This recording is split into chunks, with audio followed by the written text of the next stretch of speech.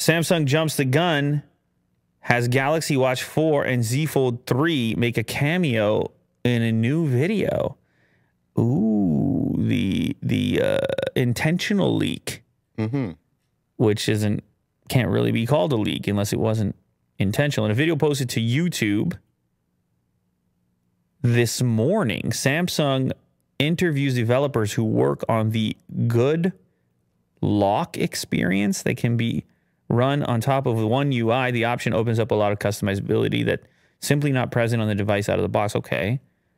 So inside of this video at the 57-second mark, forensic video watching, there's a couple of seconds of an appearance of the next watch and the Galaxy Watch 4 and the Galaxy Z Fold 3.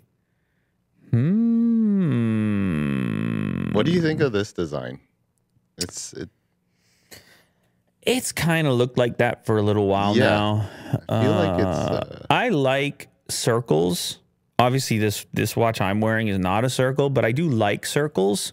All my watches previously were circular.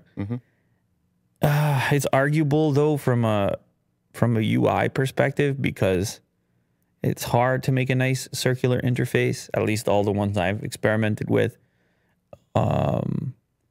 But I don't know what you can do. Look, if I were to get it, I wouldn't have the steel bezel. I would get it in black with a black band, and it would just be blacked out. And then I think it would be suitable. Do you mind the chunkiness if it's chunky? Yeah, I can live. I can live with that. I can live with the chunkiness, especially if it gives me some better battery life. Because the battery life on this Apple Watch is just it's not doing it every for me. day. It's just not doing for me. And then I was like, well, let me turn off the always on display or try that. And then it didn't. I turned it back on, and I would love double the battery life of what this thing does. So we'll have to wait and see. Now, more interesting to me, though, is this next Z Fold.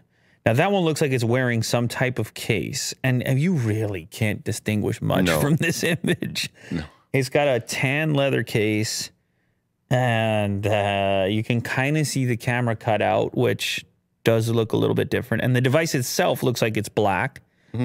The surface material, like on the screen section, looks very similar. Yeah, there still seems like a crease. Yeah, it's still got that wobbly type of kind of surface waviness to it.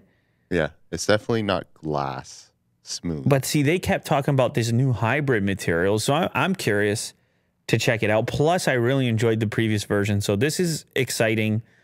Apparently, Samsung's going to unveil the Fold 3, Watch 4, and other devices on August 11th. So this is an early look, but we don't have to wait too long.